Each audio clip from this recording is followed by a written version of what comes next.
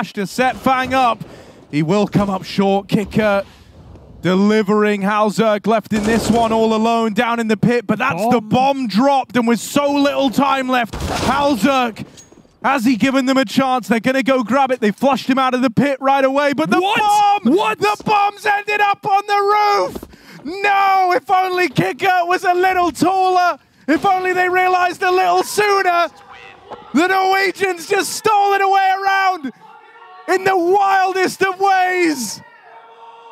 And he's really trying to let them know about it. Oh, that's a tilter. That is a full tilter. What an unbelievable bomb drop. As James, he was jumping, I think. He got killed jumping around the corner. That's why it goes flying. He got picked from pit. And the bomb on the roof, Harry, with no time. I have never seen anything like it. That is the stuff of nightmares.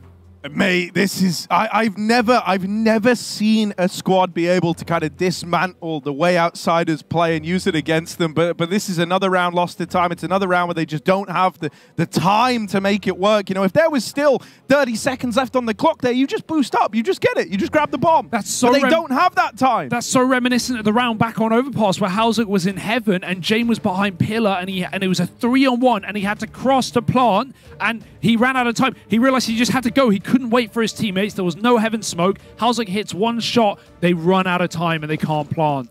But that one's even more painful. And Complexity to make sure to rub it in.